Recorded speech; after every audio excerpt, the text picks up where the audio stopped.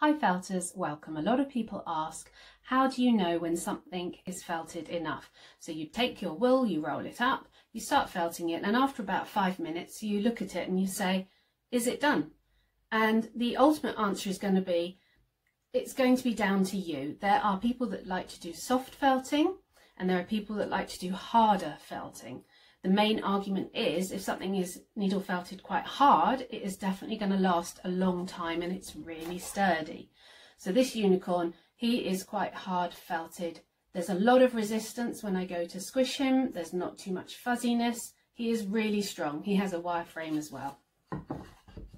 This BB-8 I did, again, he squidges in and out. I did not overly felt him in the middle, but the edges I felted, so they're quite neat.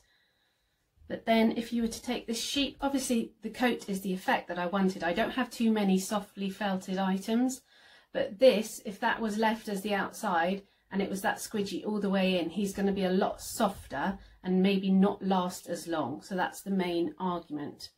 Just to show you a quick difference, that one's been felted for a couple of minutes. It's very fuzzy and I can squeeze it all the way down. This has been felted for quite a while. It's a lot more resistant. It's harder for me to press it in and it's less fuzzy. So let's go through and look at a couple of things close up. So that fuzzy thing that I just showed you, I then went on and needle felted half of it. So the first side has been done for probably about 2 minutes, and then the other side I probably did it for another 2 minutes, and you can really see the difference there. So if you push your finger into it, your finger really disappears on the soft side. Sorry, I'm holding the camera whilst trying to do that.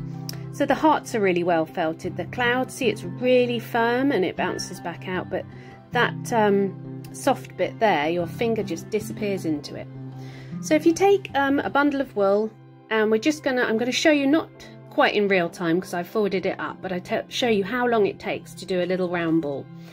So squash it up as small as you can, and this will save you time. I am using carded wool, which if you follow me you know that that is something I really love. If you are doing this with a roving or tops type wool, it's going to take you longer. Have a look at my wool video if you don't understand the difference.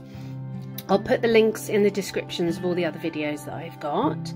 Now I am just needle felting this round and I'm trying to sort of almost tack it into place, so I'm going all the way around and just to keep the shape of the round ball. So I've only gonna have been doing this for about a minute, and we're gonna have a little look at it. So it's really squidgy. It's not quite formed yet anyway. I wouldn't be happy to just leave it as is.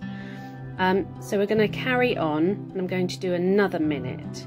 I've forwarded it up, so it's only 20 seconds or so. I did say at the beginning how much you felt something is up to you, and it kind of is to a degree, but you're going to have to felt it a bit in the first place so it will hold its form. It's not like you can felt it for 30 seconds and it's done. It's all about patience and time with needle felting. So another minute's gone by, that's 2 minutes. Still quite squishy, very light and bouncy. So I'm going to do another minute, I think this one is. And you can actually see when it's not done already or felted, that as you felt it, you can see where you felted quite clearly. It sort of shows. And as you get more and more to where you'd be happy with it, it's harder to see the bits that you felted and the bits you haven't. So this is a good 3 minutes. It's not bad. Personally, I would go for longer. And so I think this section I do another 2 minutes, and I forwards it up quite a bit. So let's see how it turns out after this. One thing I'm going to show you as well is how you hold the needle. So there we go. That was, I think, another 2 minutes, that one. So in all, we're on to about 4 minutes. So when you put the needle in, you don't have to go too far down. If you see, all the barbs are at the end there, so you don't have to poke it all the way through to the mat. You only have to go a little bit in, and if you poke the needle in and put your thumb there, you can see you're actually putting the needle in more than you think. So this is another 2 minutes we're adding on here. I've really speeded up. So I think ultimately we're going to be at the 5 minutes, and that is a lot better. It's a lot more resistant to the squashing. I always give it a little roll to help get a smooth finish. So this is the white bit before I felted the end of it. So you can see it's very fuzzy. You can pull bits away from it.